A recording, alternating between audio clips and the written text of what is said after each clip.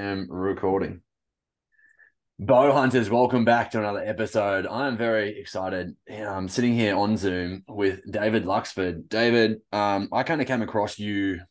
I actually came across you a few years ago, and a few of my listeners, especially one of my good mates, Adam, that I kind of met and have become really good friends with because of bow hunting, which we were just talking about before, the camaraderie that it builds. But he reached out to me and said, dude, you need to find this guy. You need to track him down. I think this is him. And he actually tagged me on your son's Instagram page because you're littered all through it pretty much of a lot of your experiences and pictures and things that you guys have done together.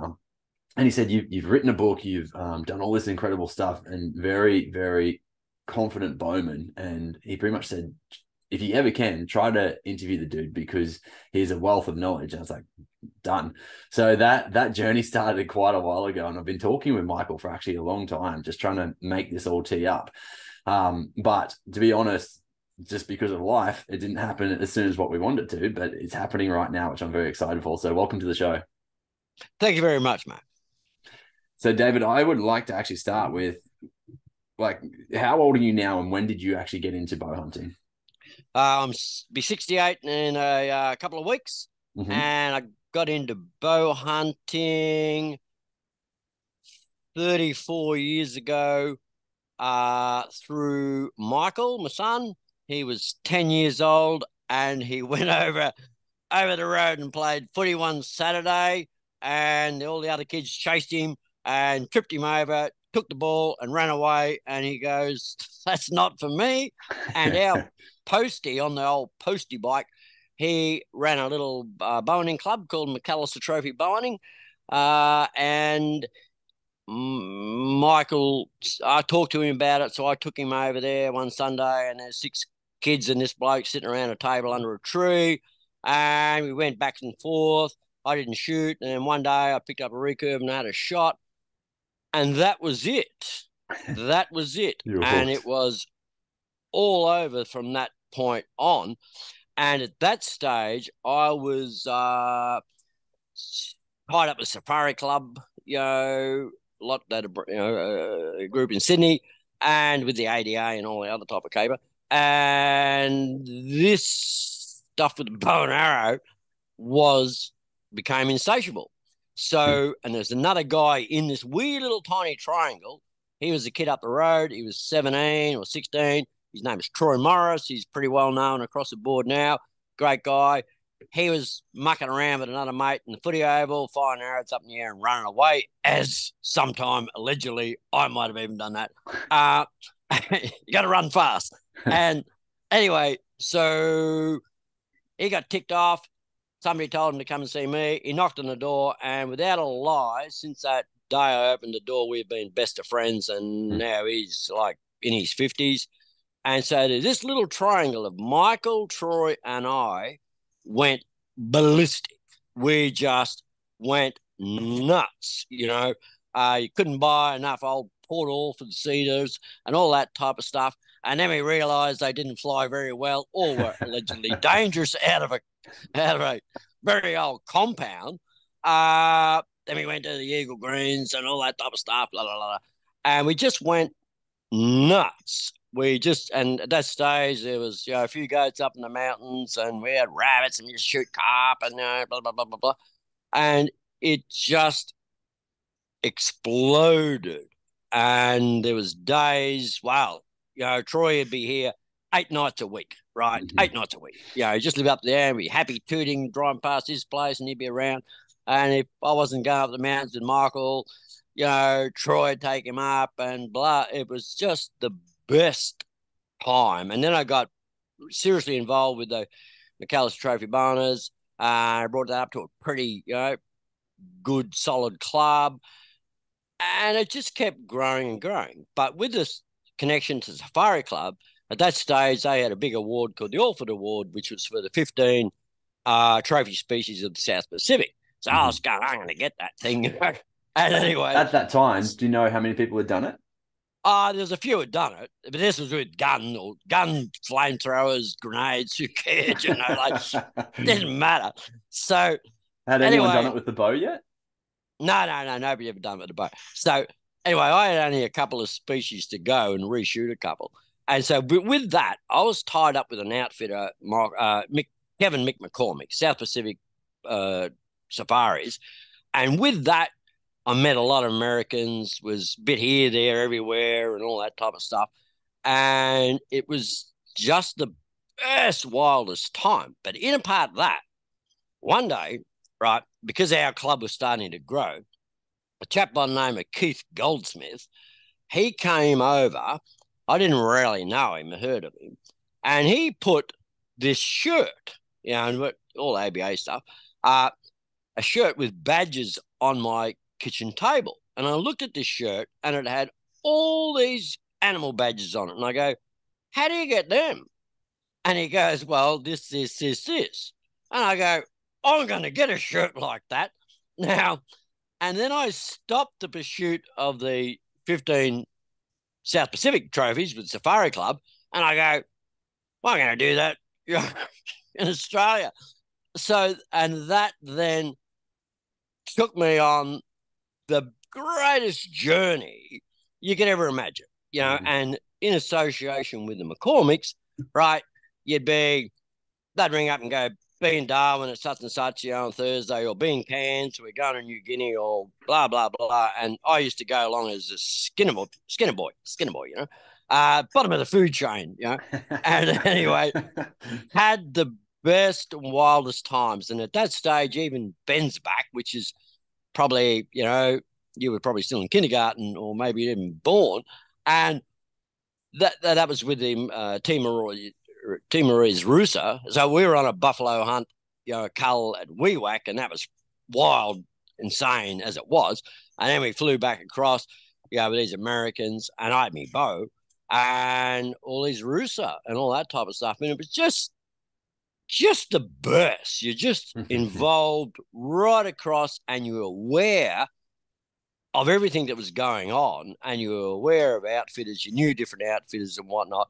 And when I shot my Bang Tang in 96, I think it was, 94, 96, that was solely due to, I knew that one of the outfitters had to get rid of some tags because, the season was running out and they always pay up front for the tag.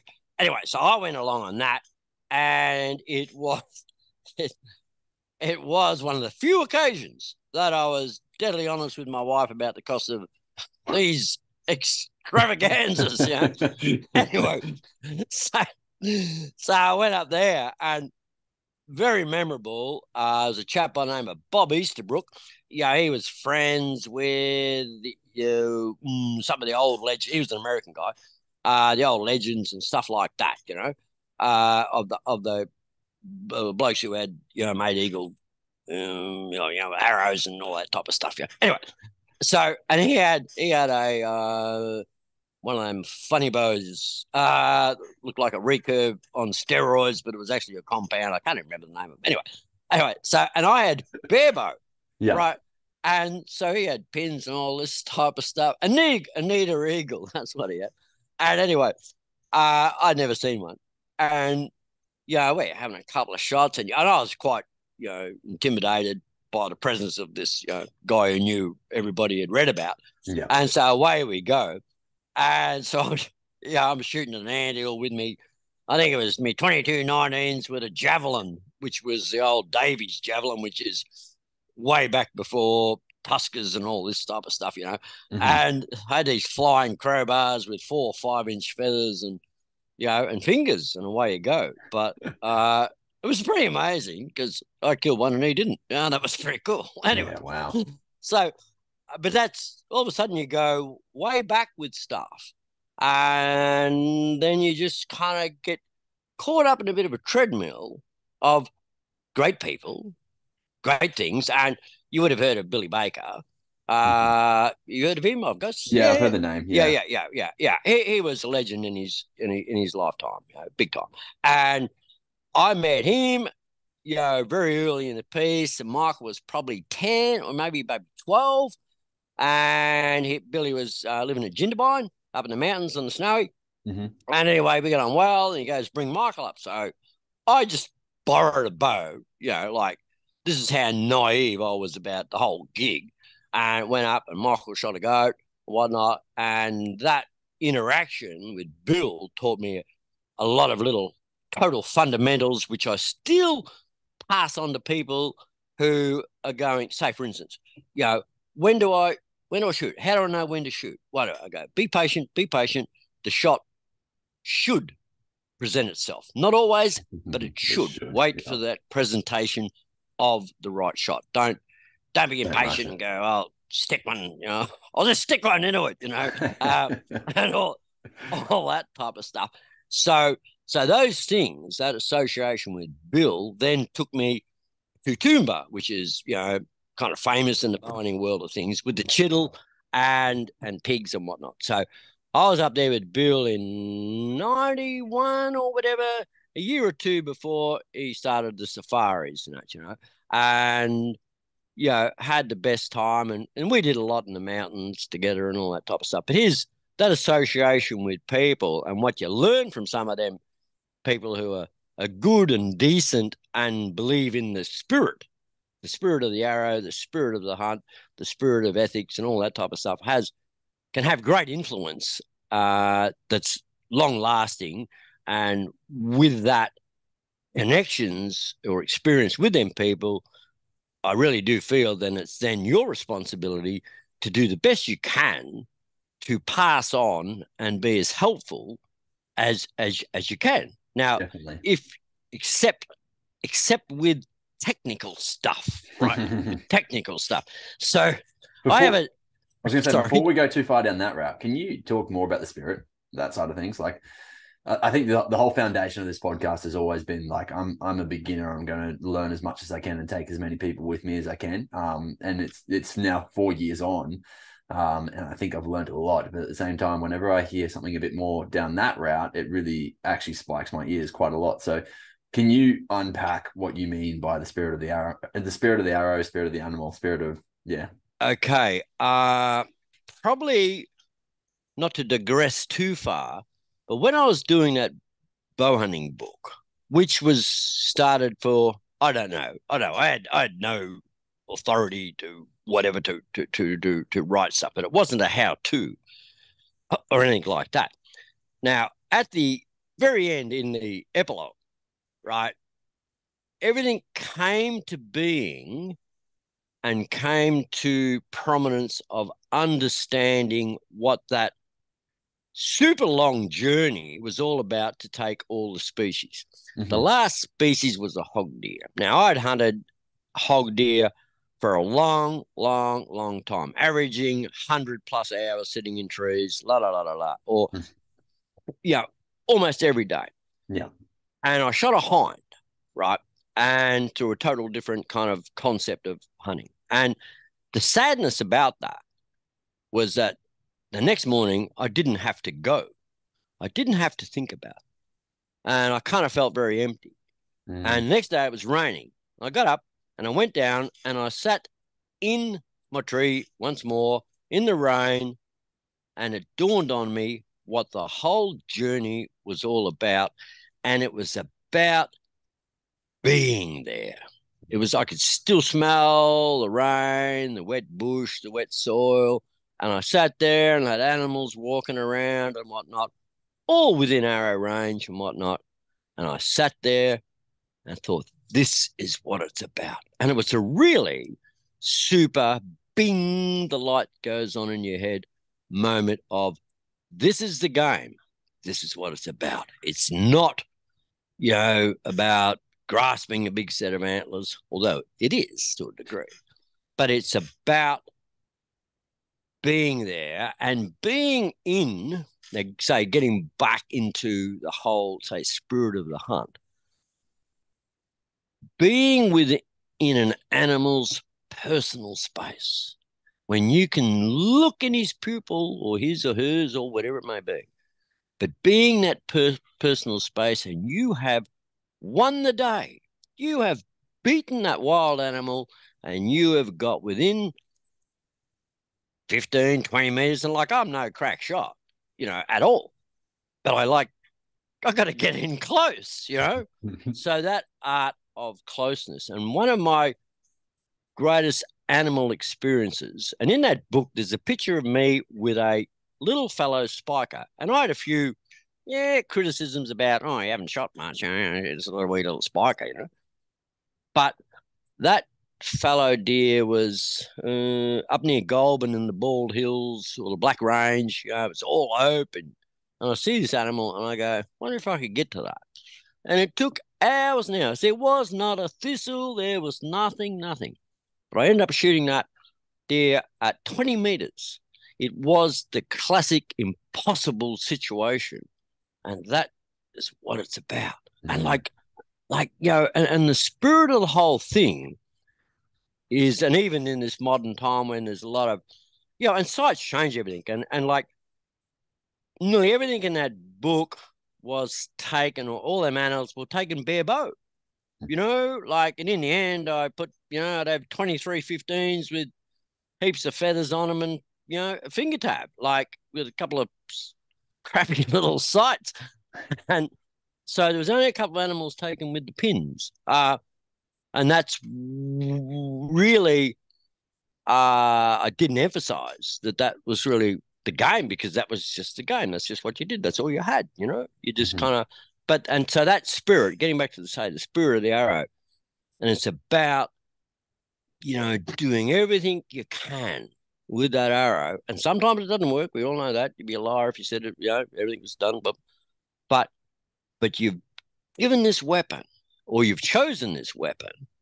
And there was a book written by a Spanish guy, Gasset. It's called The Meditations on Hunting. Absolutely powerful reading, very difficult, but powerful. And he talked about the more technology advances, right? So you got lasers or whatever, all this other stuff. The further the gap widens to be a hunter, right? So the technology runs this way, so the gap just becomes incredible. Like, computerized scopes and whatnot to shoot something at 1,000 meters. Who cares, and so really to be in the spirit, close to the definition of a hunter, really it's the stick bow guy, right? Is as close as you can get.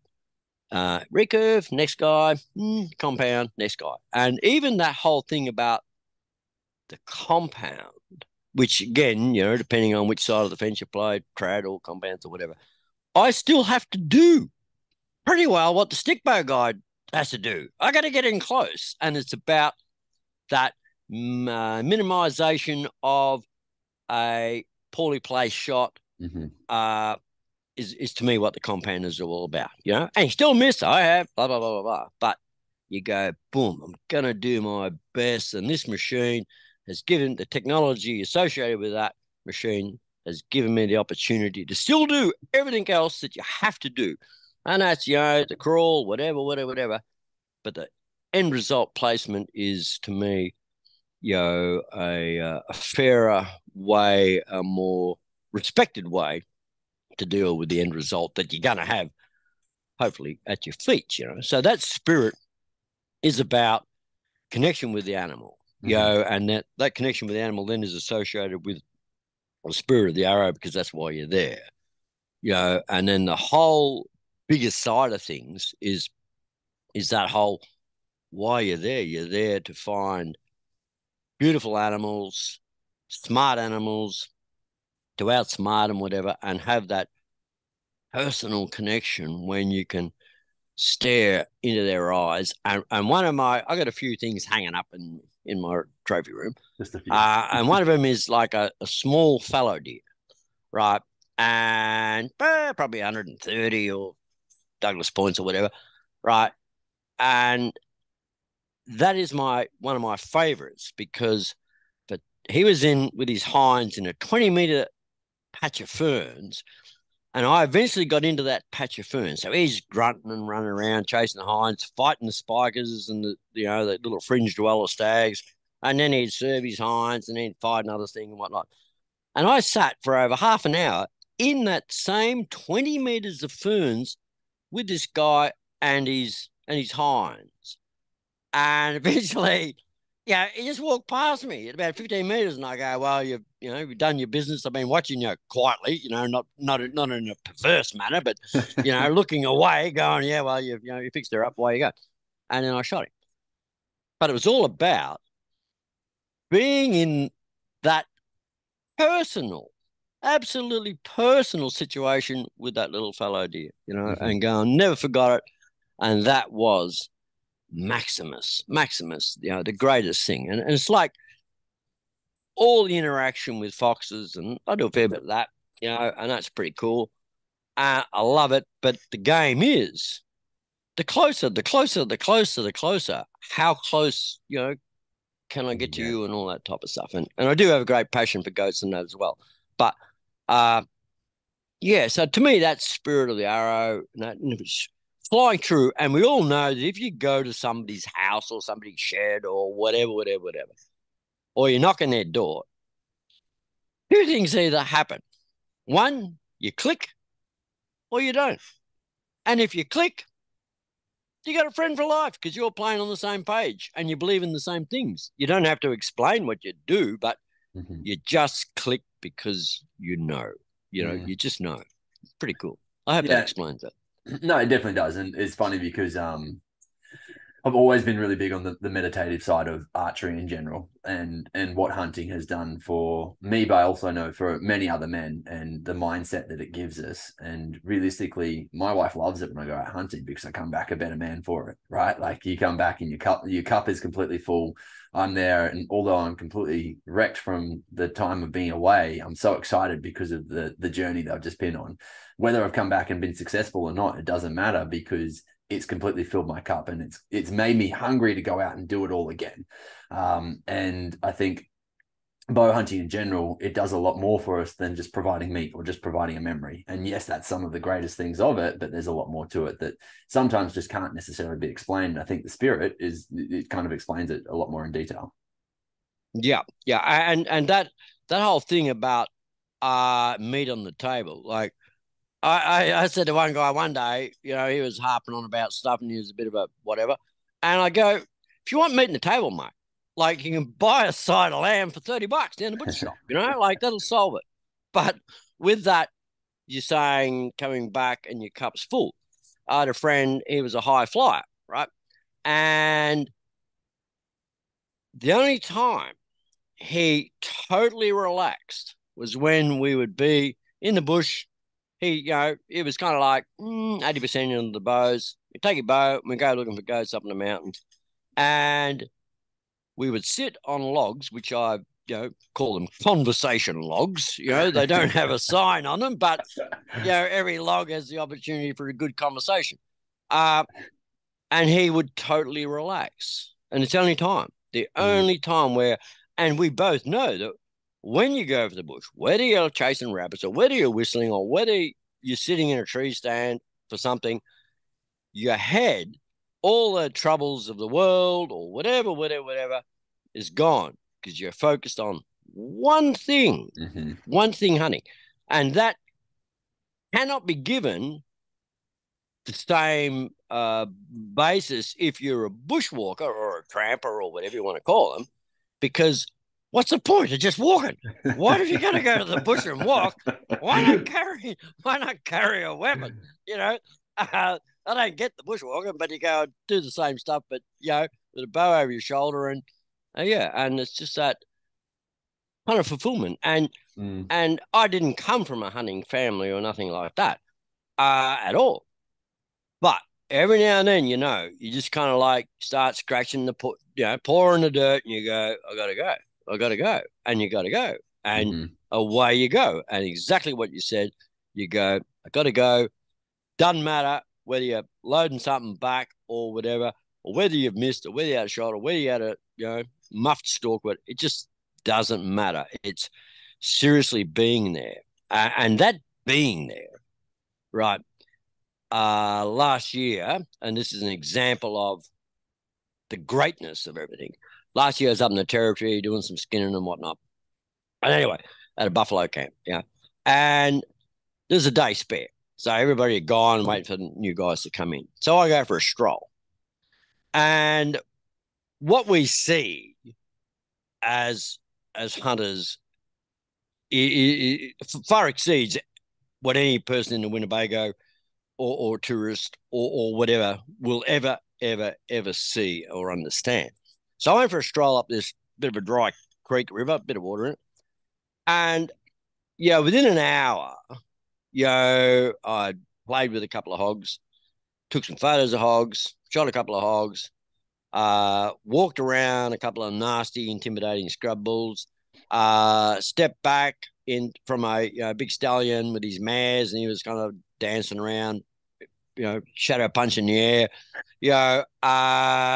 Come across buffalo that were just, their beady eyes are poking out of the water, and walk around donkeys, and this hour or two stroll, I'll never forget it. And I go, at this point in time, one, nobody knows where you are. They got a bit of an idea,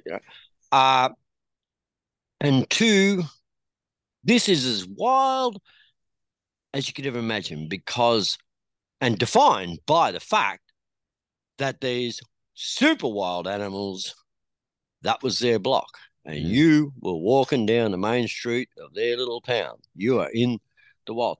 Stuff like that, that's what gives us great solace, adds to the spirit of everything, and reinforces why we do it. We're somewhere where the ordinary guy, the guy sitting beside you in the office on Tuesday or Wednesday or whatever, he doesn't know that shit, or on Monday around the coffee table or the water thing or whatever.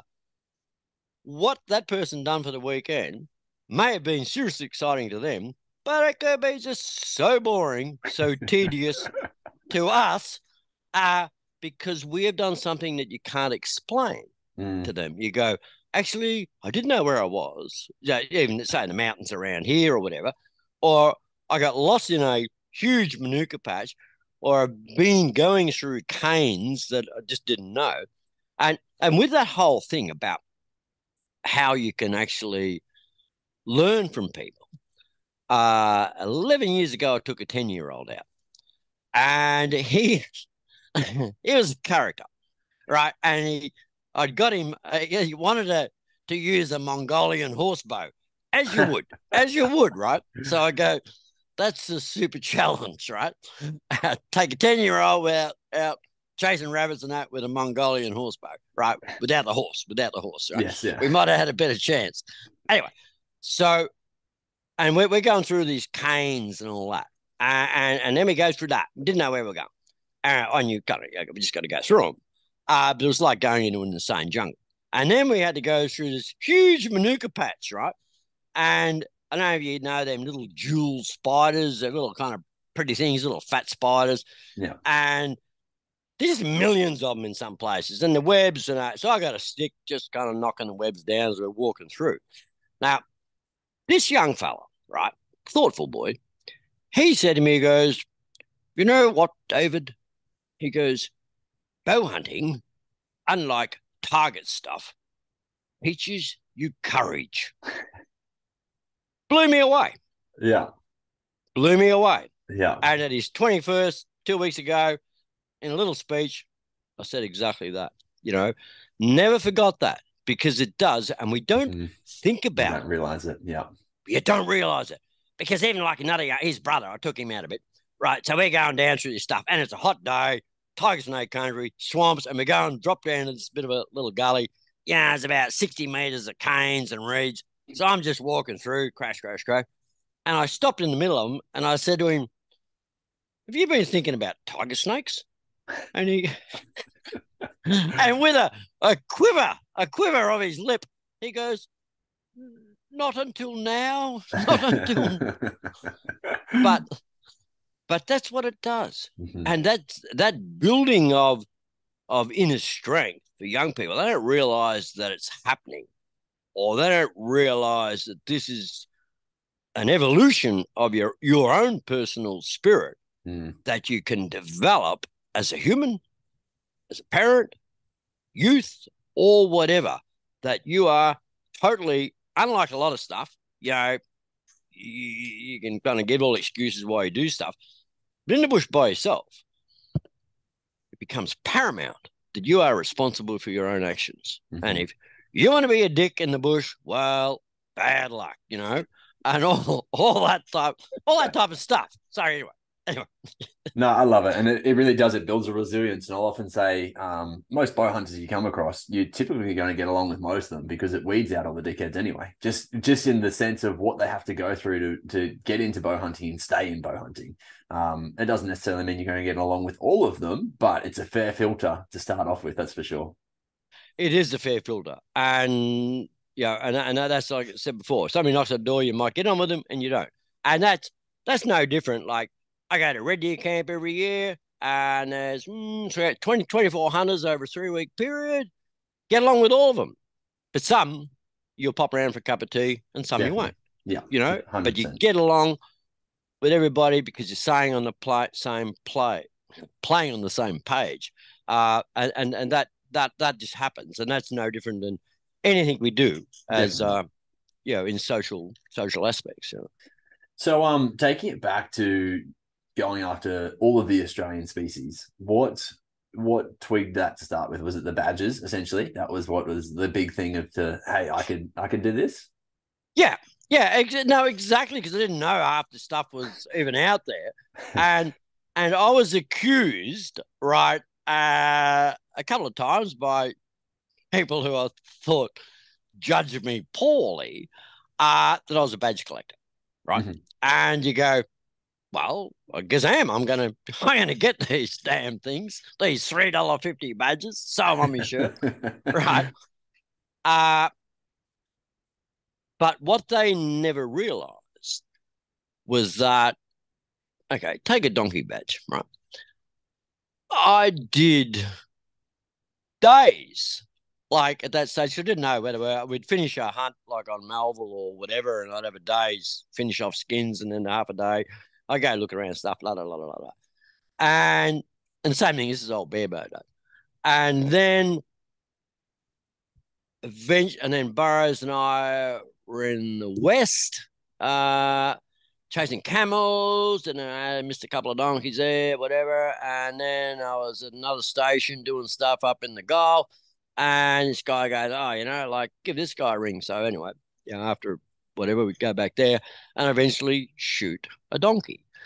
But in the journey to get that $3.50 donkey badge, I had been insane places and sat in insane places as well, and met some beautiful people that journey would have never happened without that so-called badge collecting. And it's even like the sawfish. Man, I spent a lot of time when we recognize sawfish and whatnot. I think it was a total of 44 days over a period of 3 or 4 years in the water, right, trying to get sawfish. Damn it, they were hard to find, and all that time. They were very tricky. So that side of it, that person or the people who judged me on that didn't actually get it. And then even, like, I used to wear my badges, badge shirt, people call it I'm a hunter shirt, and you'd go, no, I wear that because I worked really super, super, super hard. And it took like couple of decades and plus to get. But what I loved about it, that you'd always get you'd feel some kids standing behind you, looking, and he goes, oh, how do you get them? And I go, well, this is how we do it.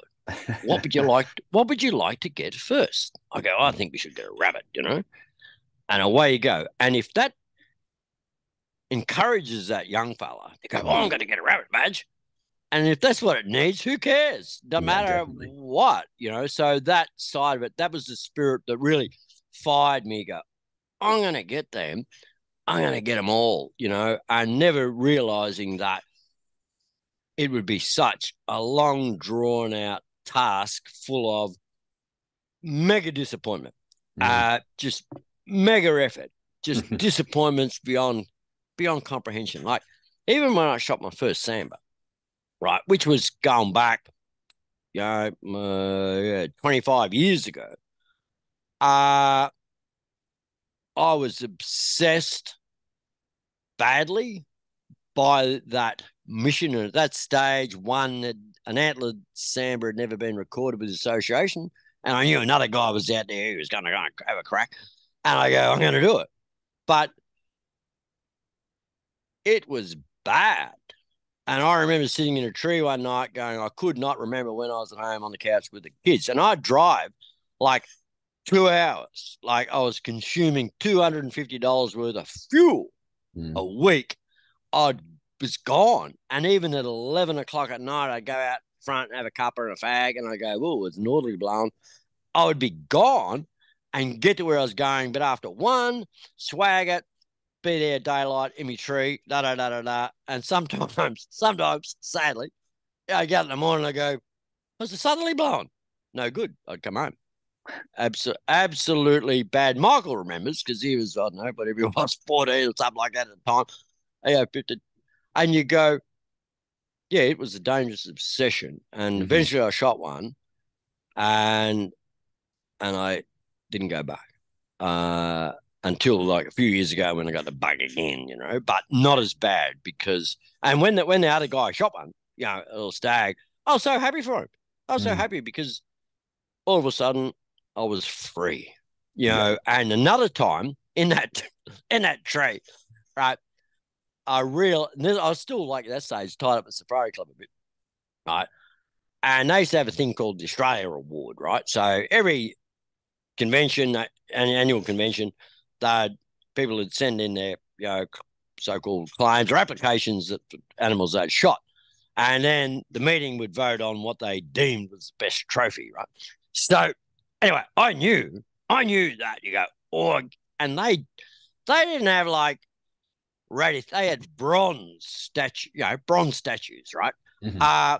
Huge things, and I was fortunate enough to get a couple of them before, but I knew that I could get another one. Right. So if I shot a sambar deer, an antler deer, I knew they'd go, oh yeah, he's great, blah blah blah blah. Anyway, so I was sitting in this tree one night, and because tree standing is an art. It's tough. It's tougher than stalking. Mentally, it can be debilitating because you've got plenty of time to reflect on yourself, and you go, I'm a loser. I shouldn't be here. I'm just wasting time sitting in a tree. What am I doing? Being a koala bear or something. Anyway, so I'm sitting there, and it dawned on me. I went, I'm bronze. That's pretty funny to say this to you without realizing that a lot of people might listen to this. But anyway, I go, I'm bronze hunting. And I got down out of the tree. This is an hour before dark and come home. It was another one of them being that wrong. No, this is not how it is, Dave. Down out of the tree, go home. Boom. That's how it is. Because you realize that you're driven by, I don't know. It's almost ego, isn't it? Right. By that point. Oh, yeah. Oh, you go, I'm going to get hold another one. Go, hey, suckers. I got another one of your rifle guys, and the great thing about that at that time, bowhunting within the Safari Club wasn't there. I was the kind of first one who, without doubt, not the first bowhunter in there, but all of a sudden I was putting these animals into their award things, and I was winning because they didn't really know. They were kind of like 357, 600 nitro boys, and you go, I got one of them with a very sharp stick. So it was an awakening to them, and it was a pretty powerful moment at that stage to be addressing black tie dinners and politicians and talk about bows and arrows. It was more powerful than I ever thought, actually. But anyway. But that whole, I don't know how we got onto this, but yeah, that whole obsession thing. You go, what am I doing? I'm doing it wrong, and it's no different than New Year's Day this year. I went out New Year's Day after a fox because I'd done that every New Year's Day for like 25, 27 years, every New Year's Day. No, gotta go back, you know. And I didn't have the fox spirit, the spirit of the fox or whatever in me. And I went out and I whistled one up. And but I go, yeah, it's just not here. He didn't come in for a shot anyway. But I go, no. So this year, for the first time, normally in January, February, I'll go out 8 times a week. No kidding. I just go. This year, go, nah, boom. You haven't got it. It's not firing. You're not firing. And I got a heap of other stuff on anyway. But I went, no, you go when, and Graham Duff, the great Graham Duff, the greatest fox shooter ever in Australia with a bow and arrow. He once said, if you haven't got it in your veins to kill something that day, don't go. Because you're going to be half-hearted about it. And he said, right. You go down and you go, I'm going to kill a fox. Blat, gotcha, old sonny boy, Where if you're kind of like, it's like, it could be like shooting an animal because you should shoot it, but you don't really want to, but maybe it's expected of you, but you don't want to, you don't care, or you go, I'd rather let it walk away, or whatever. And you end up firing a shot almost against your will, and generally it doesn't work, and it goes bad happens. Goes to custard. Yeah, you go, whoa, I'm glad nobody's watching me, filming me, or whoa, whatever. It's not on Instagram, So anyway, sorry. No, it's interesting. And I really had like a bit of an aha moment because I was really pressuring my hunting a lot when I very first started. I'd say probably even the first 2.5 years of my hunting, I had this massive amount of pressure, this weight that I was carrying on my shoulder where I had to be successful. And I'd go and things wouldn't be successful and I would just beat the crap out of myself and mentally. And it was just like, yes, there were things that it did come together for me within that 2.5 years, but more often than not, I would come home and be really disappointed with it rather than excited with the journey that I had. So disappointed with the outcome rather than thinking about what the journey was. And one time my wife said to me, are you happy that you went? I said, oh, 100%. Don't get me wrong. I'm very happy that I went. It's just that I'm very task driven right now. And I wanted to get a result and I haven't got the result yet. But it also made me realize like, this is something that I've now adopted and I'm going to do for the rest of my life. Like I want to be like you when I'm 68 or when I'm 78 and I'm walking the hills still and getting out with my bow. That is definitely a big focus of mine. So it was the transition of mindset of, if it doesn't happen today, that's all right because it's going to happen. And this is something that I've now adopted for the rest of my life. Like bow hunting is just something I'm going to do. I just know it is because it's something that's it's just ticked with me so well. Like you said, it becomes an obsession, something that almost takes over every bit of thinking power that you've got. But for me, that transition, that was a really profound moment because then I took the pressure off of my hunting and I started to enjoy the moments more and became more appreciative of every moment that I was out in the bush, even if there weren't animals about me. Like animals, I'd say animals that you can shoot, for instance. Like there's still birds, there's still insects, there's still the cattle, there's still kangaroos and wallabies and whatever else that's about. And all these extra moments that you can kind of take in and go, wow, this is really, truly incredible. And that appreciation that transition I had gave me so much more appreciation for what bow hunting was as a journey, as like the spirit that you're talking about, essentially. And that for me was a very profound moment in bow hunting in general. It was kind of like, not necessarily, it was almost like the, what do they call it? Like the walkabout or like the I'm trying to think of the word.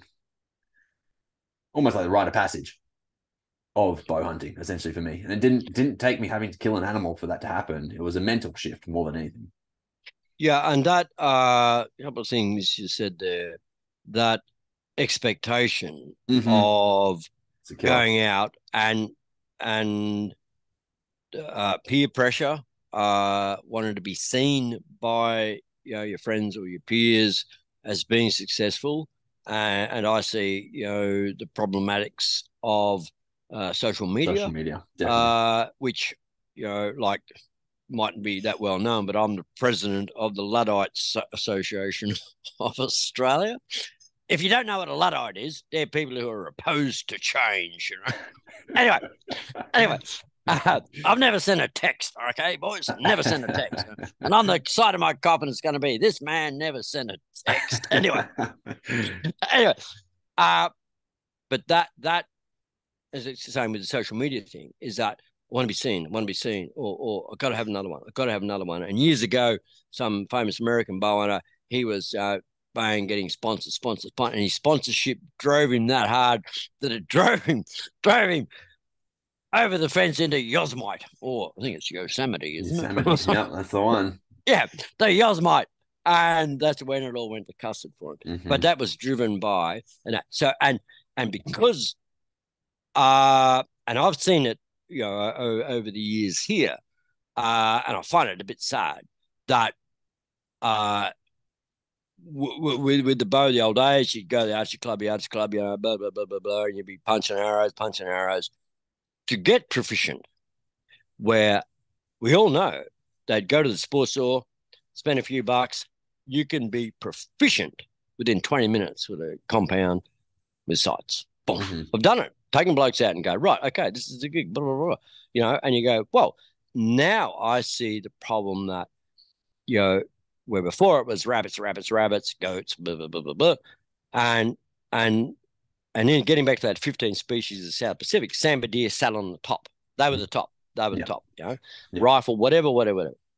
They're on top. Where now people are getting a bow and going sambar hunting. You go, no, pull back. You got to do, isn't there an apprenticeship or whatever? Because it's all the other things. The hierarchy of animals, yeah. Yeah, the hierarchy, you go, no, you got to do this because this is a big, powerful animal that can carry a wound, can carry this and whatnot, and you haven't shot anything. You don't even know the blood trail or this or that. You go, whoa, it's probably not going to be a great experience.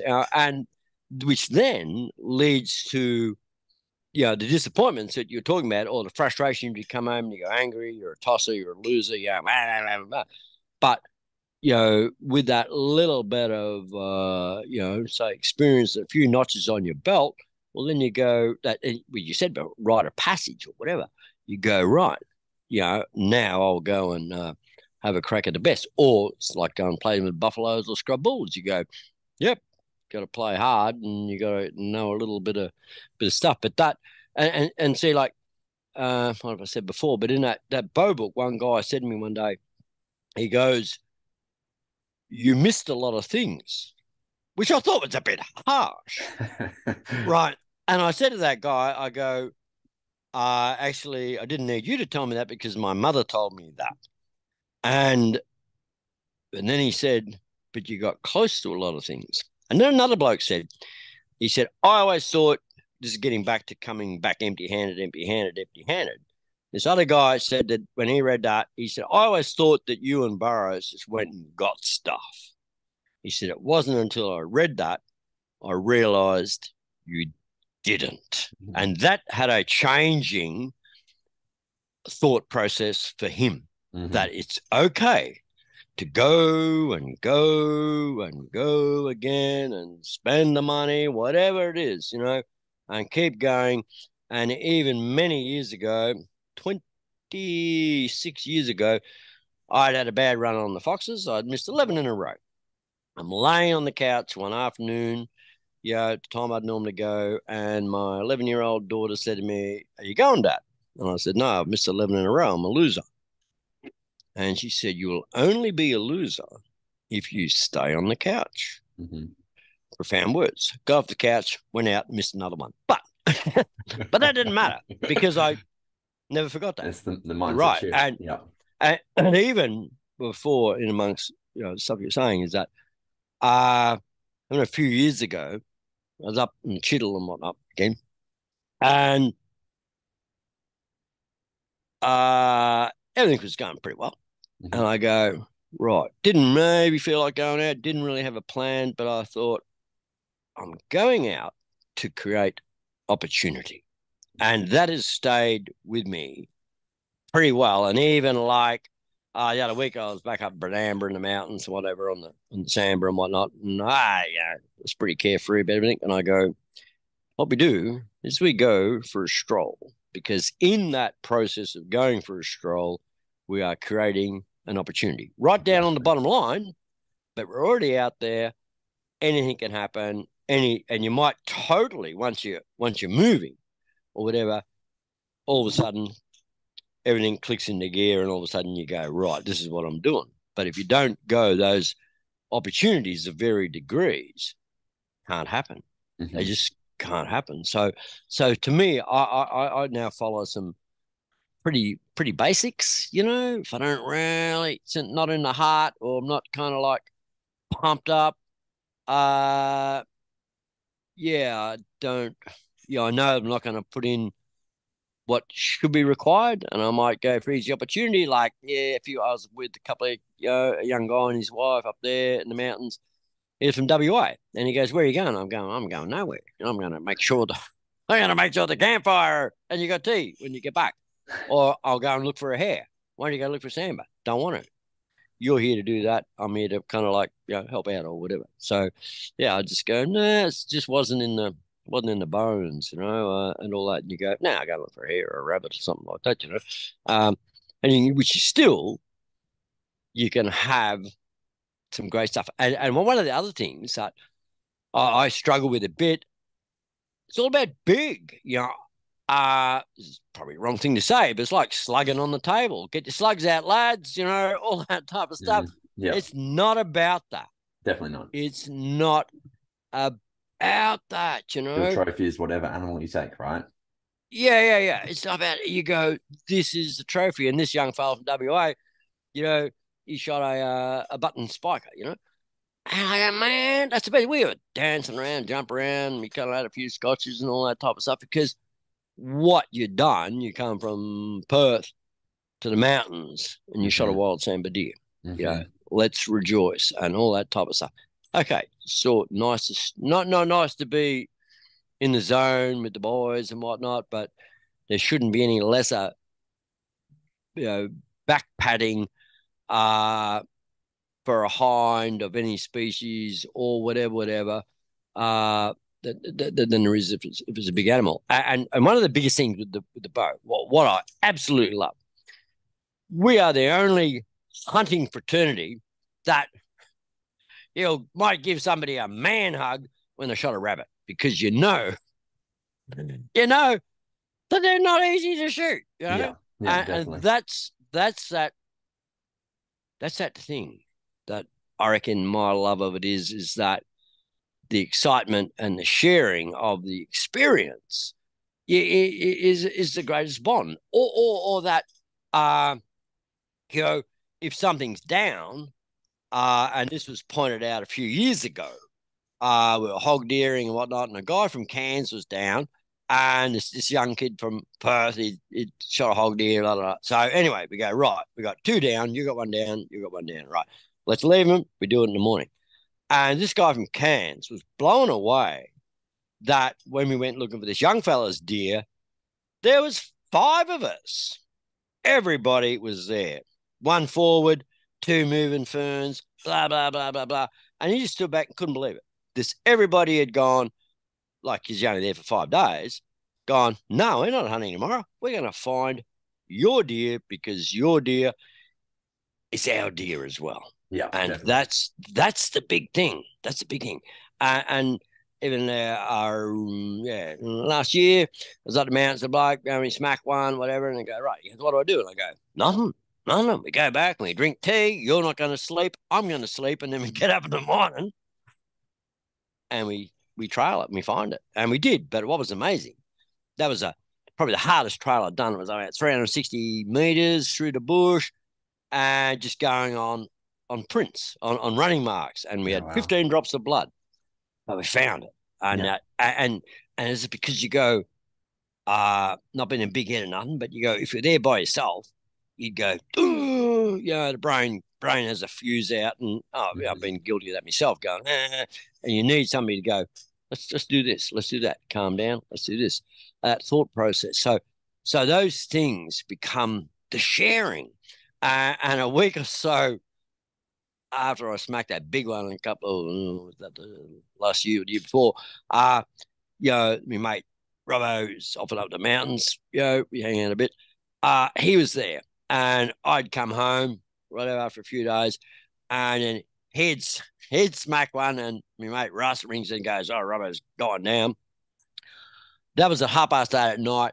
I left pretty well immediately, and was there at a bit after midnight. Curled up in my swag out the front of the shearing shed.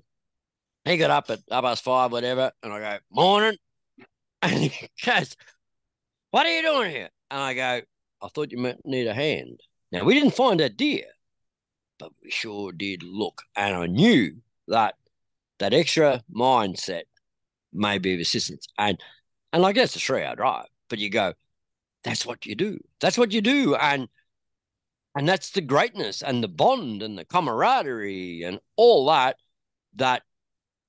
bow hunting brings. It brings a fellowship that is so powerful that few people really understand.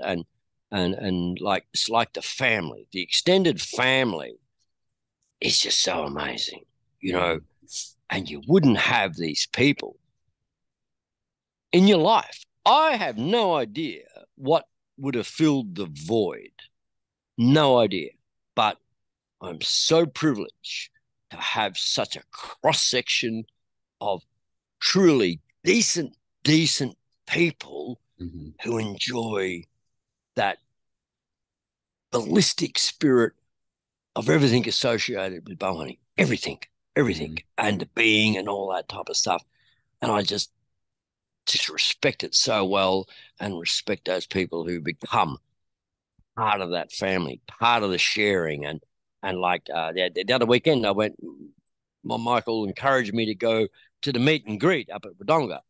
And it was a new experience because all these people were connected by Instagram. And you go, Insta what? And that you go, wow, what a great bunch of people. Can't meet them all. Can't have conversations with all of them. But the ambience of that, I think it was about 60, 65 people there or something. The ambience was so nice, so beautiful, joyous. There was no super slugging, nothing like that.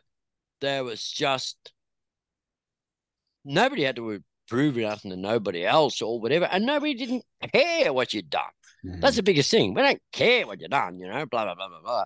And you go, so that side of it is nice. It was a really awakening to go, the power of social media, which I'm totally, no comprehension about at all. Yeah.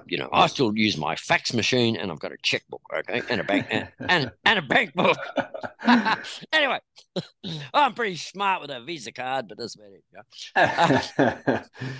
Yeah, it's definitely, I think it's opened up the ability to be able to connect social media. It's at the same time as it puts all of the pressures and whatever else on young bow hunters, particularly, or I guess bow hunters in general. They feel that pressure because it's only ever the good things that get shown on social media.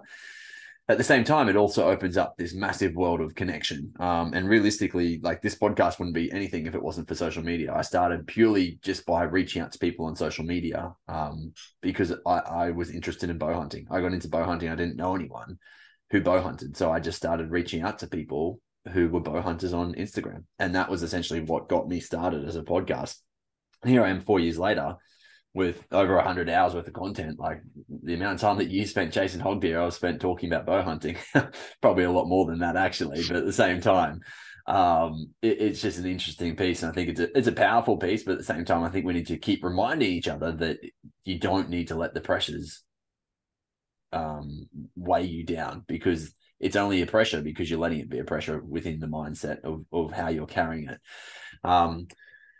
Transitioning away from that a little bit and going more towards the skinning side of things, but more so down the taxidermy route. I believe that you've done a fair bit of taxidermy yourself. Yeah. Started 37 years ago. whatnot, and then like dicked around and all that type of stuff. And then early in the piece in 87, the guy I used to buy a few things off, he was going to South Africa. And so I brought his so-called taxidermy supply business, which he'd only had for a bit over a year. So my learning curve was just off vertical. I only knew one other taxidermist in the country, apart from this guy.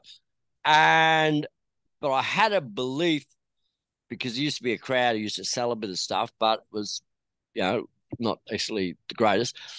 And I believed that there was an opportunity to sell stuff, good stuff, with, a degree of, credibility and honesty. And so I built this little Luxford taxidermy supplies, from absolutely as good as nothing to a pretty busy little show. And I was approached 13 years ago, and Dennis Grundy and his wife, they took it over and called it now Australian Taxidermy Supply. But in that, you're always doing taxidermy. And I used to do stuff, people in the States. That was through, when I was skinning for this outfitter, and a bit here and a bit there, and probably 4 or 5 different countries I've sent stuff to, all that type of stuff. And now I not so much retired, but pick and choose. Pretty select what I do. And not so much who for, but early in the piece, you said something about, how do you find this guy?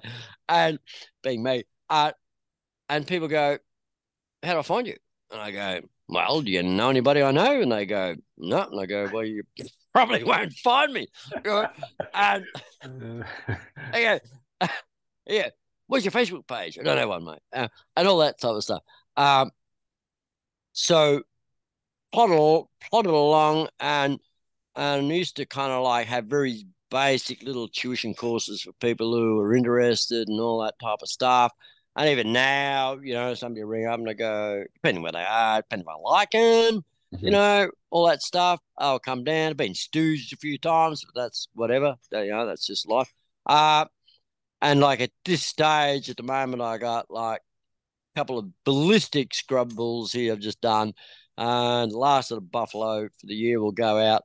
And I hadn't done stuff like that for years, but I've absolutely loved it. So now it's only, a few sambar and a few hog deer and a couple of chital and a few red deer and whatnot. And I don't want, a heap of stuff at all. And like some people are way behind. But I did a book on it, long, because the only book you could buy was old American books. And, they had stuff in their recipes like arsenic, and asbestos and whatnot. And you go, whoa, we're going to wrap a bird up in asbestos fibers, and all that stuff. So at that stage, this is before the net, which is hard for, people with generation or 2 generations to blow. They go, what was before the net? Nothing, mate. Postage stamps, yellow, white pages and the postage stamps. So there was nothing. And so I did this book on Australian game head taxidermy, which was probably pretty gutsy, but it was just because you go, well, I used to write it out freehand how to do stuff and post it to people. Yeah? Wow. I go, there's got to be a smarter way to do this. So I did that, and that was, really, well, moderately successful because it's self-published and all that type of stuff and da-da-da. But I went to a couple of unis and, institutions and stuff like that, as an educational tool. And I sold out of it years ago. I printed 1,000 copies. And I see a few years ago now, like, somebody was one sold for like $100 on Amazon or there you go, whatever it was. But it was a starting point. Yes. You go, this is the basics. You can do this.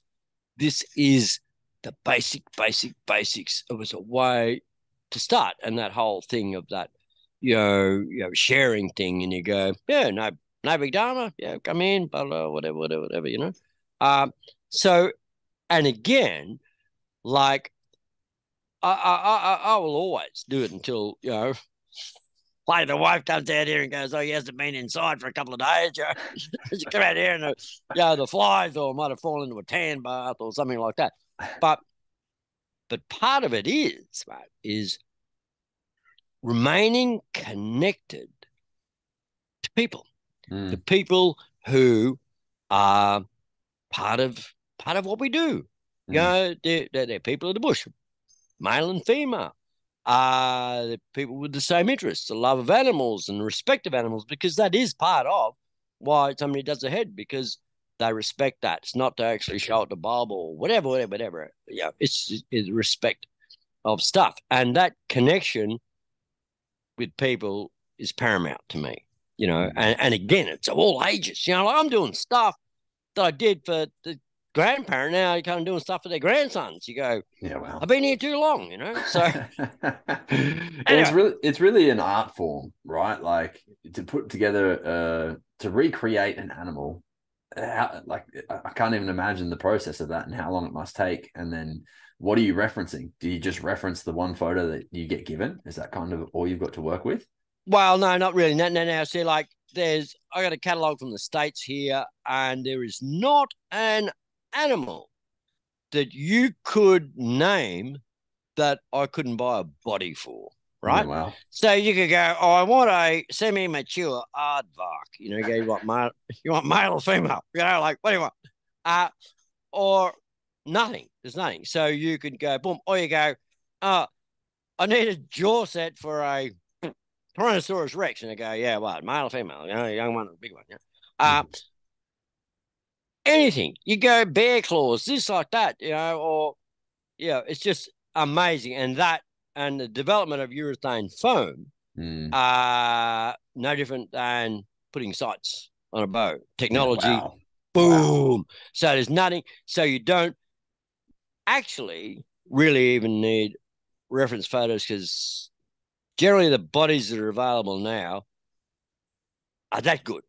That you go, that is what a buffalo looks like. That's what a Bos Taurus scrub bull looks like, or that's what a Bos, whatever the Brahmins are, looks like, Indicus. You go, that's what he looks like. I just buy that body. So then it's a matter really of having, appropriate tanners and whatnot. And that's the hardest thing with a lot of stuff is people who are very skilled in tanning or cape tanning, because it's a different basic thing. You can't do it all yourself and all that type of stuff without a problem. It's like with a buffalo, like up there, buffalo camp, I would spend 6 to 8 hours shaving a buffalo cape down, right? So that one, it salt's good. You reduce everything about hair slip, and you can lift it, So you're over a beam for 6 to 8 hours, just shaving flesh off. And big scrub bulls, somewhere between 8 and 10 hours. That's just raw. And then you go, boom, bang, away you go, and you know that trophy will be fine.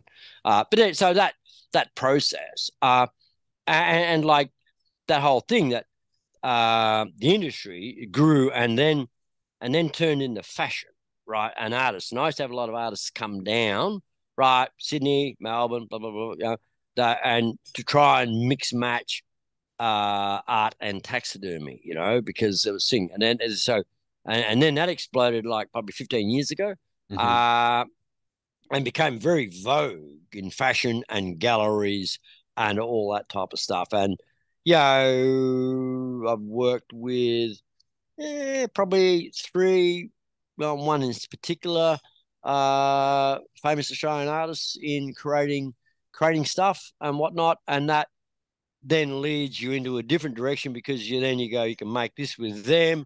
I did stuff with a guy who was opening Fashion Week in New York. Wow. That's a long, funny story. But anyway, Bill the goat ends up in New York and then gets sold off and lives in Holland now. And he come from Cowra. How funny is that? Build a boat. So never thought he'd travel the world. So, but I did him with this artist and whatnot. And we, dicked around and all that type of stuff. So that again was a great journey into, an extended family. So, you end up with, the Bowhunting family, and then you got the taxidermy family, and then I do stuff with art and these artists and whatnot. So you got an art family as well, and then you got a theatre family. I do a bit of theatre, blah, blah, blah, blah, blah. So it all just goes nuts, Definitely. It does. Anyway.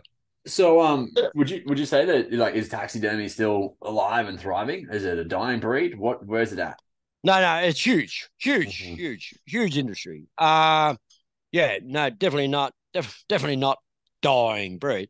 But no, it's it's one of those things that's just kept quietly growing, almost underground movement that just keeps going and going, and it'll always be that next generation of people who is fascinated with the creation of that. How does it work? And say the amount of women and young girls, teenagers and whatnot, who just get drawn, and they're the ones who are super creative, because they generally, I would say, there would be 90% of women who have morphed taxidermy into art to just a world class art style, like really quite amazing. So no, and there's always a kid that wants to tan a rabbit skin or get a floor rug done. Always, no different. When I was a kid, tan rabbit skins and sheep skins and stuff like that, and you go and get the bark off a wattle tree and chop it up and boil it up and put a fox skin in it and stir it up, and I still do that every couple of years. I'll get a nice fox skin and do it purely in the oldest method going, and that's just wattle bark tanning or bark tanning, and you extract the tannins out of the bark, and there's no preserves, and nothing, no chemicals, just the tannin from the bark. So that's pretty cool stuff, Yeah, I can imagine. What sort of mistakes do you see people make when they're trying to tan their own hides?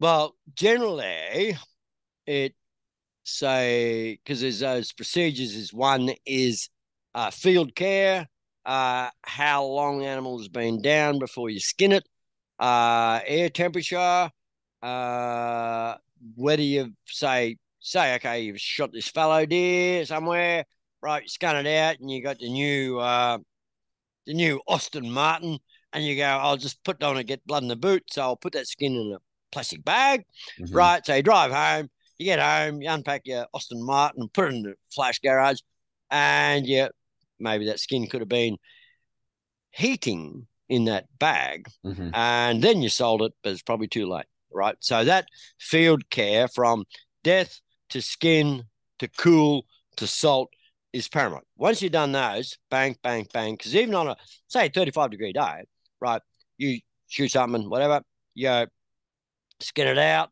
stick it under the shade of a tree, whoop, that 37.5 degrees of the skin cools back down. So that's the paramount, and then you get the salt on it, away you go, then you don't have to worry about it. Salt it twice, blah, blah, blah. So then from that, then it depends what formula, whether it's Granny's old formula or whether it's Bob's formula or whether it's off a packet or whatever. And there's, X amount of different types of, chemical processes or whatever. But generally it's the field preparation that messes that up. is the most paramount. Is there a way that you do it without salting? Because a lot of the time I've taken it to 2 different taxidermists and not actually salted my hides at all. I've just pretty much got them straight off the animal, folded them up, put them in the freezer, and taken them to them cold. And they really like that as a process. What like, obviously they're then going ahead and salting it, or is salting something that has to happen? Yeah, it has to happen in the process. So, okay. And I've had stuff like that come in, capes and whatever, or somebody dropped a skin off. But it still can be a problem, because unless you've really cooled that skin down, right, normally you'd get it in the bush, bang, you might leave it for a while, flap, then roll it up, boom, throw it in the freezer. But what can happen, the inside, let's say, of the roll, could be still warm. Yeah. So by the time the outside freezes, it could take 5 hours or more, because it's funny that the fur and skin happens to be a really good insulator. So funny about that. So that itself can be problematic, that everything could be all right on the outside, but the center part will be still generating heat, and really in the person, they'll thaw it out and see if, depending on the winter, it could take 3 days to thaw, a skin out that's been rolled up, or a cape. You got to keep opening, and then, you can flesh them and fix up whatever has been done, and then you still got to salt them. It's one of those things that learn to do it, less problems or potential hassles down the line. Yeah, and it's like caping. Learn to cape out, because like the place away at the mountains called the Wanagata Valley, and I know a couple of different blokes over the years have gone up. 3 of them have gone up. Somebody shot a good stag on the first day. They've hiked in or whatever, and they go, "Well, I got this stag. Sorry, boys, I'm out." So they all march back out carrying the stuff. But if they had known how to skin it, they wouldn't have had to do that, and save it. And you don't need to carry a quarry full of salt or anything either. How much salt do you need for, let's say, a red cape? Red cape, no less than, say, 10 kilos for the first salt. Another 10 kilos for the second salt. Normally, I kind of work, say, the redskins, like up north, a red deer camp. I'll use a bag of salt, on a skin on its 2 salts. Yeah. So yeah, and it's interesting. I think it's like all things within bow hunting. You need to practice it all, and so every new animal that you get down, skin it and do your process. But I would say start practicing as if you're trying to actually cape out, and you'll just get more efficient with it anyway. Yeah. Like the very first time I skun out an animal, it was not very clean. And then now that when I do it, and I do it a bit more frequently, it's a lot easier and it all happens a lot faster. And the process is really quite clean in general. Like, it's very rarely that you'll nick the skin and have that little hole that you were punching 20 or 30 of them in the first skin you ever did. No, it's 100%. And I always say to young fellas, like, they bring in a deer head. Okay, this is the deal, boys. I'll show you how to do it. Next time, I'll charge you. So that then, in saying that's encouraging them to have a go. I said, I don't mind stitching up holes and all that. I don't care if you cut it or nick it or whatever, but have a crack. And if you shoot a hind or whatever, practice on the ears, because the ears are crucial. A lot of people don't spend that time in turning ears inside out or doing the lips and the nose and all that. So I generally, you have to do that most times. And sometimes I had one come in recently. That was a bit over $1.25 of excess meat that I took off the cape. Like, wow. You could make, lots of shoes out of it. Yeah. So that thing, you just go, no, just practice, because I don't care. And especially, I'm a bit fascinated now, especially with YouTube and that even in the bush, you should be able to Google, how do I cape this deer? And it'll be showed. But sometimes watching it, and doing it, but it's just one of those things that, it takes practice, like everything and all that type of caping. Yeah, I'm definitely guilty of not practicing heads enough. That's kind of where my expertise definitely falls off the window very quickly. And it's something that even just you saying it then was like, yeah, you're right. I just need to start practicing with the ears and lips a little bit more. Yeah, but and it's like, as bow hunters, sometimes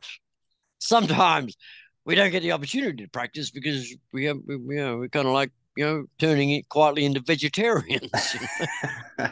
So that's a bit of a different game.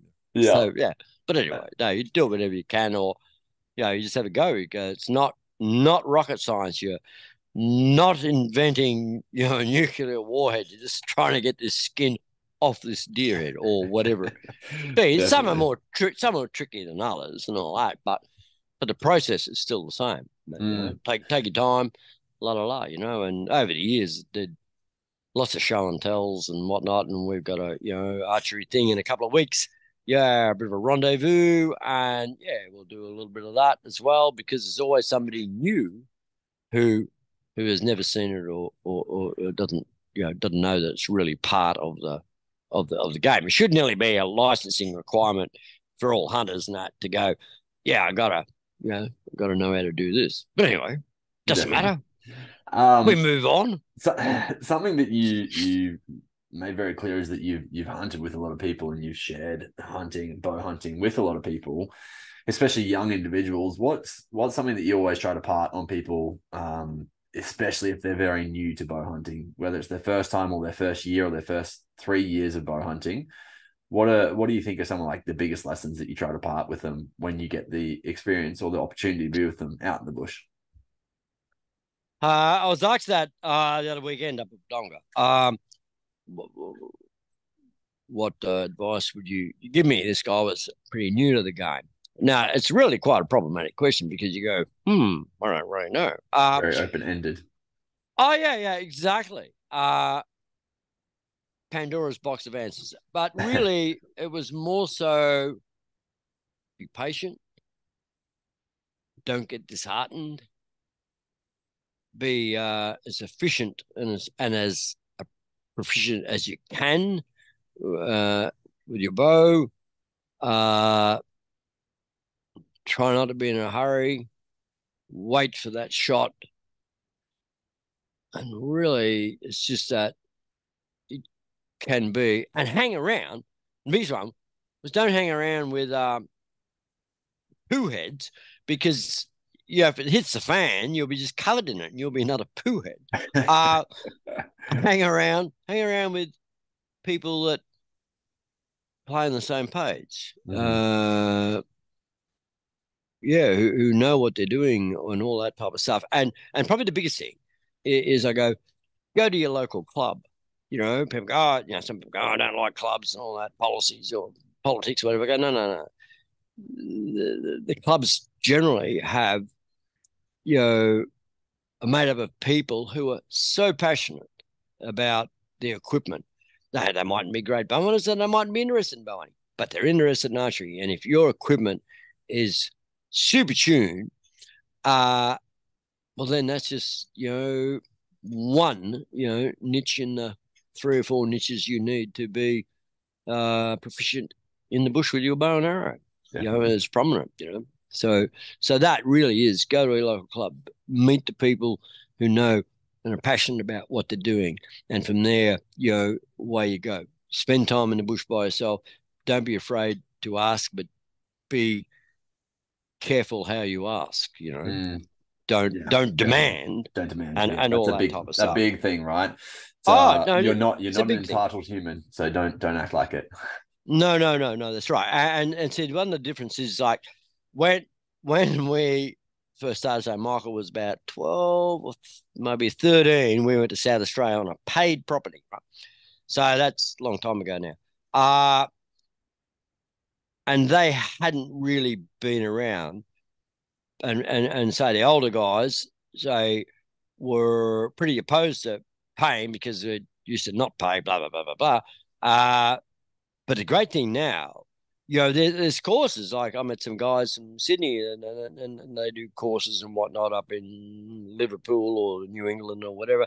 So even if you don't really know anybody, there's places that advertise or whatever where you can go. And even there's a guy met up Red Deer Camp a couple of years ago, Johnny Lowe from Sydney, and he was a bit of a newcomer, and he came to Red Deer Camp, and we had a great time. And he admitted himself he was a bit naive with stuff, and you go, no, they're not great broadheads or this. And we had some great times. And then last year he was back again, and he was the king of the table, and it was really a beautiful thing. And so there are places where you can go, even if you don't know, you can go where that wasn't necessarily around years and years and years and years ago. 50 years ago, my brother and I paid $5 at Ivanhoe in New South Wales to go on this property, right, for as long as we wanted. $5. Yeah, it was a huge swamp. We never went back. Well, I don't know why we didn't, but Ivanhoe was a million miles away anyway in a Volkswagen. But yeah, $5. As long as you stay, we go. It's in charge. You go, oh, $5. You go $5. How funny is that? Yeah, That's but crazy. and that was 50 years ago. So that was the very beginning when there was that recognised. But I think it's good because if you want to, I think it was Aldo Loophole or one of them wise people said something. If you put a price on an animal's head, you guarantee its survival.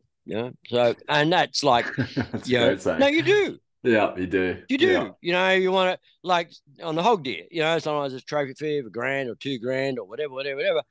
But that person, or even more, that person on that property is going to go, I can make whatever a year. I don't have to do a thing off that animal. Same as a chiddle deer, same as a buffalo, same as scrub bulls or whatever.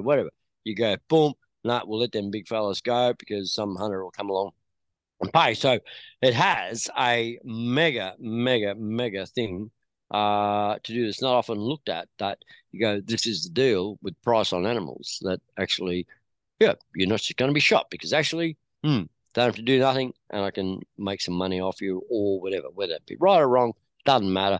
That's how it is, Yeah, definitely. So last question to wrap up with.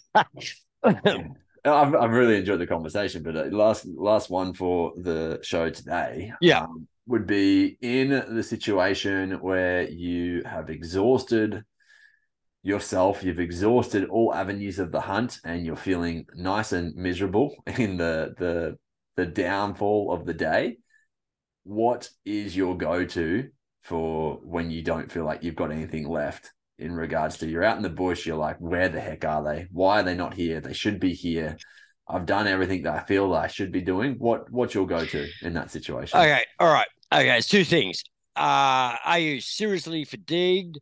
Are you kind of like crawling? Is your throat burning because No. I'm also okay, right. Yeah, well, okay, no, all right. down now, on yourself okay. because you've tried everything and it's not working. Yeah, you've tried everything, but you got plenty of water in your pack and you got a pocket full of Kit Kats, so life is good. This is pretty cool. Learned this from a guy on Melville Island years ago. Nothing here. He goes, we go over the next hill. And you go, God damn it. Like, man, I'm finished with these hills. Well, we go to the next one. We'll go to the next floodplain. And you go, come on, That's what I learned from him. Nothing here. Let's go to the next hill. Yeah. Let's go to the next hill. Let's go to the next hill. Let's look in the next gully. Let's look in the next gully. Keep creating opportunity. Yeah, I love That's what it is. So, yeah, you go to the next one. And you go, I don't want to go to the next hill. But I go, we're going to the next hill. Shit, right. There's nothing here again. I go to the next gully. Okay, next floodplain. That's it. Now, even like with that, like, okay, go out fox whistling, right? So I have my own little, stupid laws of fox whistling, right? So, right, don't get despondent on the first one. Nothing come in. Second one, nothing come in. And you might walk a kilometre, nothing come in. I go, I will whistle one in within 15, say, whistling stands, right?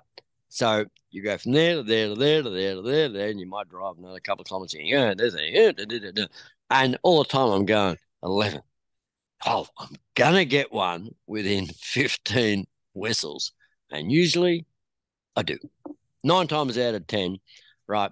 And even, 9.5 times out of 10, I'll bring one in within that 15 whistles. So that's my go-go. When you're out in the bush or, I go down the river and sheep country and whatnot, and I go, oh, good, here we go again. Walk across this paddock, walk across this paddock, walk across this paddock. Right, and you don't cheat by doing little whistles. So, yeah, 15 proper whistling stands that you set up going, right, okay, we're here, nothing, boom, go again. So that's mine with whistling. And in the bush, it's generally the next gully, right? Or up a creek, it's the next bend. And like years ago with burrows, like we're up in the Gulf, like it was pretty bad. We were pretty hot. It was pretty horrible. We had a couple of fellas, it was on a guided thing, and they were pretty dudded. And I was a little bit, out of salts with a few things. And I go, right, we're going. This is what we're doing. And it's like horrible. It's just like burning. And I said to Burrows, right, we keep going. We keep going. And this bloke's going, no. And he had to be a bit quiet anyway. It was his show, but anyway, I go, right, we go to the next bend. And Burrows goes, give it up. Give it up, And I go, we'll get one within 350 meters. Well, there'll be another drop of water. We'll get. Anyway, bingo, 360 meters. There's a little pond, there's a couple of hogs. Anyway, they disappeared, whatever. And I go, another 200 meters, another 200 meters. I'm just going to go, I won't be here next week, And you go, got to keep going. Anyway, kind of nearly wore myself out as well. But sure, it was a very long, tedious walk back. But it's about, say, for a pig up a creek, next bend, fallow deer, next ridge. Red deer, they might be roaring in the next gully. Sambar deer, I'm not sure. Anyway, so not sure. Pigs next creek, fox, another 15 whistles. Rabbits, where are they today? But doesn't matter. But that to me, that's what gets me is that like up there in the territory, I got to keep going. I got another hour, or I'll go another 10 minutes. And 10 minutes is not very long, but you can cover so much country, in 10 minutes. And even in the mountains, you go, I'm going to go over there, and I'll be watching and go, I'll be there in 8 minutes. And you're surprised if you're kind of cranking yourself against your watch, you can cover down that, up that, around that side, over the next one in that, like, maybe last 15 minutes of daylight or whatever. And years ago, right, Burrows and I are up in the Gulf, right? So we're in this sandhill country. It is just atrocious. The heat is, and I go, they might be over there. So we're going to cut across this big plain, get to this bit of a sandhill where this pandanus was, right? And anyway, it was horrible. It was just like 42, 45, whatever. It's just burning, And all I could visualize, right, was the guys on that death camp walk, Japanese, prisoners in the Second World War, the death walk, and they boom. And I go, this is your deal. Boom, boom, boom, boom. Think of those people. Think of those people. Think of those people. Time I got over there, wasn't too bad. Then it was a real bit of a battle because I couldn't think of anything on the way.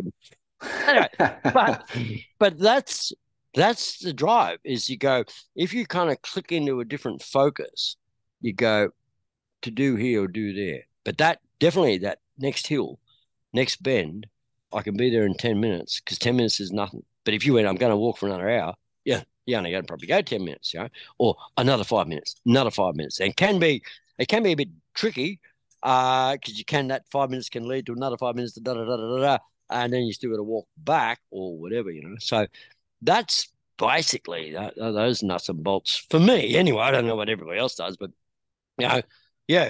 change your focus, whatever, and go, right, okay. You really want to do this today or not? And that's often the big one. You go, no, not really. I go, that's why a tree stand and ground blind for sambar deer is much better.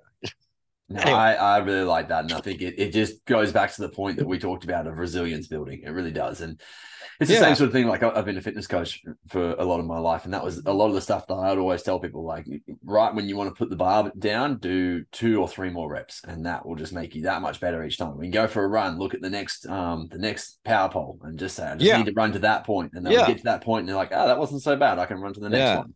I think the exact same thing happens for bowhunting. It's like you said, it's building opportunities, building resilience, because the more that you do that, the easier it becomes. The next time you're out in the bush, you're like, you know what? I've only got 3 days of this, and I'm super excited to use every little bit of that 3 days. Oh yeah, and I think the best thing you can do for yourself is go somewhere and do the alone business, and you go, boom, that really is a challenge in itself with 3 days or 4 days.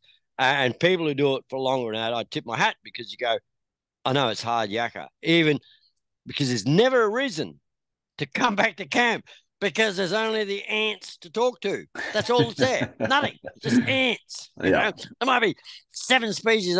Years ago, I was at this spot, I go, boom, 7 species of ants. Why do I know? Because they crawling over and bite me, so there's no point to come back to camp because the ants are going to get me. And so you stay in the bush. Yeah, and that thing about yeah, but anyway, that's what I do. Yeah, and you kind of go, and if you can pass that on a little bit, you go, this is the deal. And Adam Clements, I do a fair bit with him. He's a great guy, and I said that about the 15 things. He abides by his 15 fox whistles. Boom, I'll keep going. I got to do 15. I got to do 15. One will come in, so it does keep you going and all that type of stuff. No, I really love it. Pretty cool. David, I want to say thank you because it's been a really insightful conversation. It's been really great. I've really enjoyed it, and I know the listeners are going to really like it. As you're not on social media, what I will do is reference people to go to your son's page instead, and they can keep up with some of your activities there. But is there any books available still? Any of your books in general? I know you said you sold out the taxidermy one, but what about bow hunting? Yeah, I got the bowhunting ones available, and years ago I did a kids book associated with hunting. It's called The Frog Bear and Mr. Sparrow, a story of adventure hunting the outdoors and arrows. And it was like, I self-published that. It's like 10,000 word kids story in 10 chapters. My sister did the illustrations and all that type of. I'll get Michael to put some pictures up on his Instagram thing or whatever he's got. Definitely, you can send me some stuff. That'd be great. Yeah, and the education department paid me for. It was totally non-profitable thing, but it was about an idea. When my kids were going to school, there was a great surge of new teachers who were anti-hunting, world wildlife, all that type of stuff, Peter. And so their influence was quite obvious at state school level. And so I thought if the slip, slop, slap, sunscreen, big norm, pick up your rubbish, all those things are started at state school level, And I go, could you do that, with hunting or whatever? Anyway, it took a few years, and it was quite an accidental way it all evolved. And so I did it. And because of the expense and all that type of stuff, and I knew nobody, no kids book publisher, whatever, would ever do that. But it had some really nice kind of reviews, and it was about it's okay to be different. And probably the nuts and bolts was that it was all about 3 friends like me, Mr. Sparrow, Greg Hansford, the frog, right, and Mark Burrows, the bear, right, from different backgrounds. We were all drawn together by the common denominator of bows and arrows, right? Yeah. And from that, we then went on this huge adventure, right, to the hot Northlands, And along the way, we meet Mr. Bunter, the elephant hunter, right, who is actually Billy Baker, right?